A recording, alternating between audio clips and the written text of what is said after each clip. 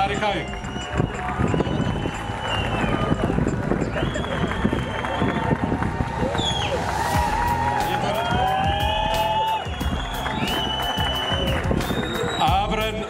አብረን እየተጓዝን ነው። እንኳን ደስ አለን፣ እንኳን ደስ አላችሁ።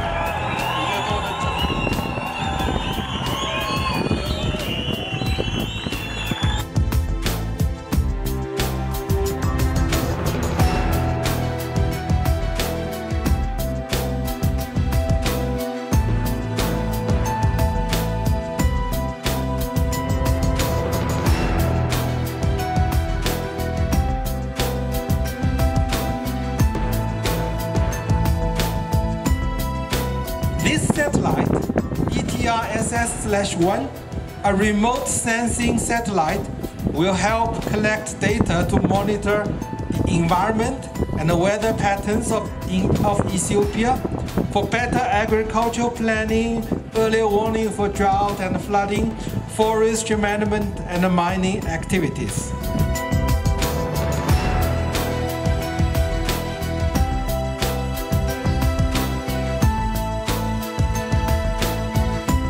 I studied in Nanjing University of Aeronautics and Aerospace, and almost 20 engineers like me were recruited into this project.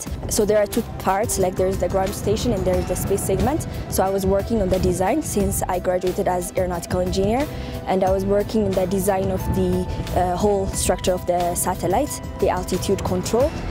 This means a big deal because as I grew up, it was one of my dreams.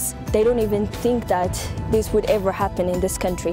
So it's like a miracle for us.